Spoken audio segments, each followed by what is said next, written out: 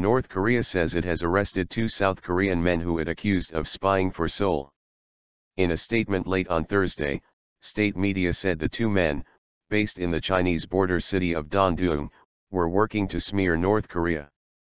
Seoul called the claims groundless and demanded the men be released. North Korea periodically arrests foreigners and, in the cases of South Korean and U.S. nationals, is accused of using them as bargaining chips. It also arrests those engaged in missionary work, because religious activity is severely restricted in North Korea. Sometimes it swiftly deports those held, as in the case of Australian missionary John Short, who was briefly detained in 2014. But individuals from nations at odds with Pyongyang, or from which it is seeking concessions, are held for longer. Last year, a South Korean missionary named Kim Jong-uk was given a life sentence after North Korea convicted him of spying and setting up an underground church.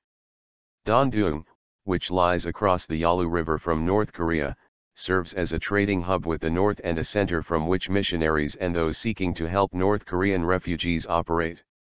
In its statement, North Korea said the 2 men zealously took part in the anti-DPRK North Korea smear campaign of the U.S. imperialists and the puppet group of traitors to isolate and blockade the DPRK in the international arena. The men had gathered information about party, state, and military secrets, the statement said, and one was accused of spreading religious propaganda from an underground church in Dandong. State news agency KCNA released footage of what it said was the 2 men speaking at a news conference in Pyongyang. South Korea condemned the move. "It's very regrettable that the North is making such a groundless claim about them," the Unification Ministry said in a statement quoted by Yonhap news agency. "We strongly call for their quick release and repatriation. Ties between the 2 Koreas, which remain technically at war, remain very strained. Seoul is currently engaged in annual joint military drills with the U.S., an action that always infuriates Pyongyang. Trade ties have been cut to a minimum since the deadly sinking of a South Korean warship 5 years ago. Seoul says Pyongyang torpedoed the ship. North Korea denies this.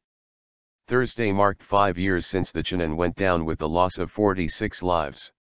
North Korea wants trade links to resume, but the South says an apology for the sinking must come first. International talks aimed at ending Pyongyang's nuclear ambitions, meanwhile, have been stalled since 2009.